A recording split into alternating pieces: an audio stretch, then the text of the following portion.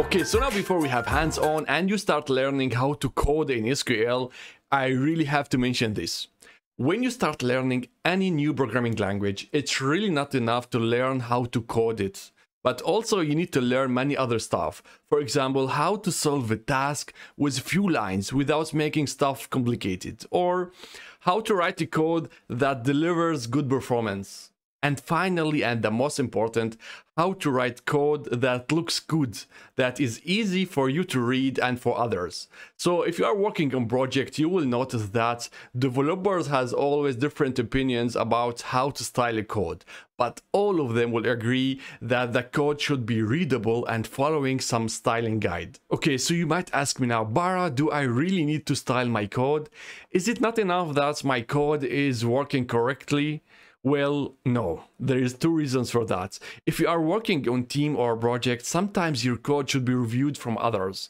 And if your code is hard to read, you will give them hard time reading your code and even end up that they gonna rewrite your code in order to read it. Another reason is that if you find out there's some errors or some problems in your code, you will have hard time searching for the error to find out in which line you have the problem.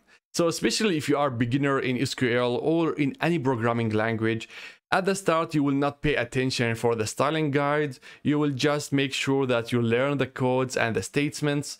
So my advice here, don't develop any bad habits at the start because later it's gonna be really hard to break them. Alright guys and girls, I want to share with you now my 3 golden rules that I always follow when I start writing SQL codes.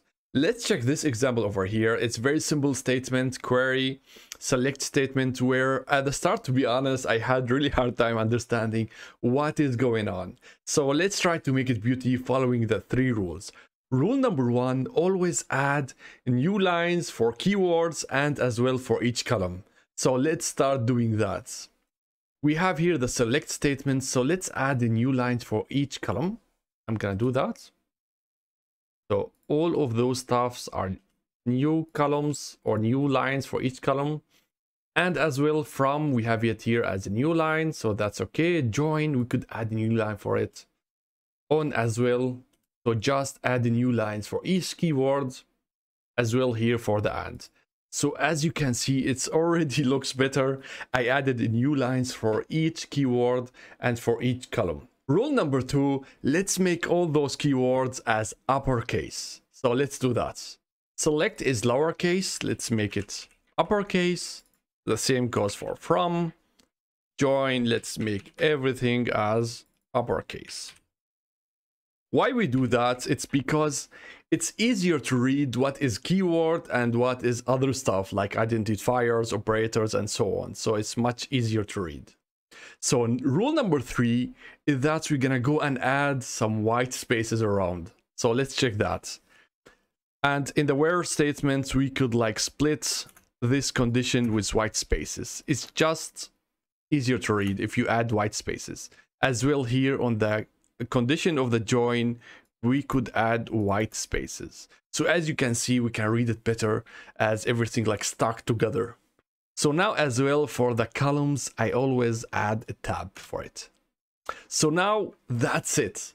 Now I have applied my 3 rules and you could see it's really much easier to read. We can see here, okay, select, from, join, where, and so on. I could read it really easier compared to the first one. All right, so now let's look at both of the scripts side by side. Can you see the differences?